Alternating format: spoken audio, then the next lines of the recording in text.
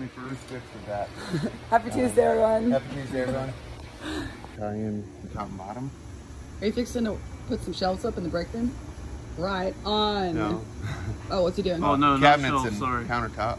Yeah. In the break room, though? Yeah. Word. Yeah, it's only been 10 years. About time. That's right. That's going to save us. Hopefully. That looks really good, no? It's a work in flashing? progress. Or you? You're flashing? I'm flashing. I'm flashing. What's the curly cues for? Strain relief. Oh, really?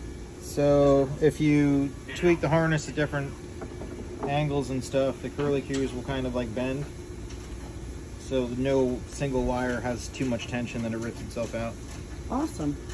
See what curve you want to do and go from there. What are you doing to this? We changed the intake, changed to Hyper Spark distributor, just put a higher stall torque converter in it, and we're going to change the transmission pan to a deeper pan and a cast pan so it hopefully won't leak.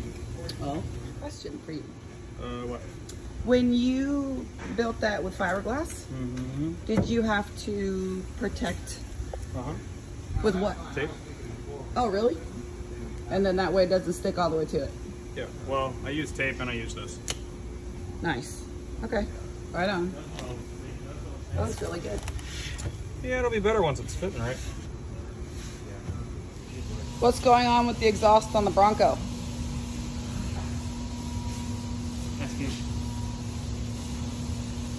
You really want to know? No, I guess not, if it's going to be a long explanation. No, it's not a long explanation. It's just, I'm going to cut it up and take it. I'm going to pick it off if you want to watch. Are you really sticking it in there to cut it up? Yep. What is it hitting? Frame? Drive set and transmission. Okay. So You said what is it not? yeah, what is it not hitting?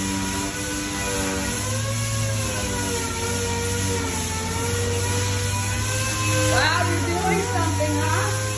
Not just drawing?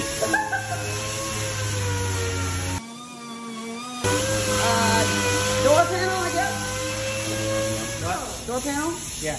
That's a big door. Dang.